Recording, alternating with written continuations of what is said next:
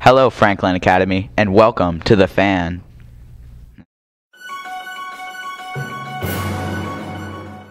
Many of us drink soda, but do you know what could happen?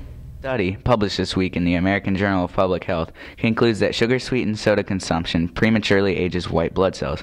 The University of California, San Francisco researchers say that sugary sodas may impact the health of these white blood cells on a scale that is comparable to smoking.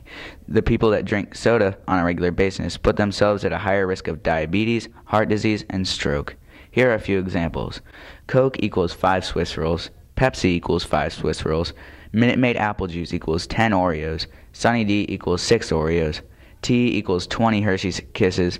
Naked fruit juice equals 8 Chips Ahoy. Gatorade/Powerade equals 5 Reese's Cups. And a small Starbucks equals 2.5 donuts. Here's some language class for you. Great guts, help turtles, eat sand near my cousin's sweet potato plantation. Great guts, help turtles, eat sand. Life lessons. It's something that you can take with you. This is free knowledge for you. You know those little fruit flies that fly around annoyingly? They're very annoying. A styrofoam plate and vegetable oil, and this becomes a gnat mitt. And you see one, and you... The FA Student Council presents The Glow Dance. Wear your brightest shirt on Friday, November 7th from 6 to 8 in the FA 4 Theater and have fun. If you go trick-or-treating this year, make sure you donate a few pieces to the deployed troops in the Army.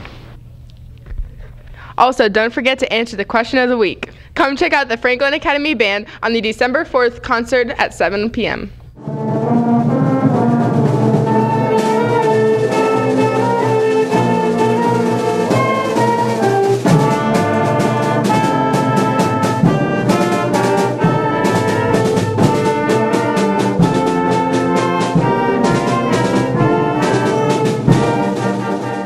Congratulations to our new 2014-2015 men's and ladies basketball teams and our cheer. And here is some breaking news from the NC coast. A World War II German U-boat sunk during the Battle of Atlantic more than 72 years ago has been discovered off the coast of North Carolina, the National Oceanic and Atmospheric Administration announced Tuesday.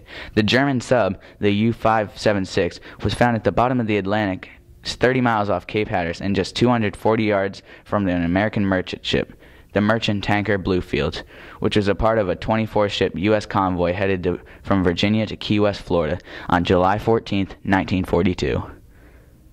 We're good. Thanks for watching.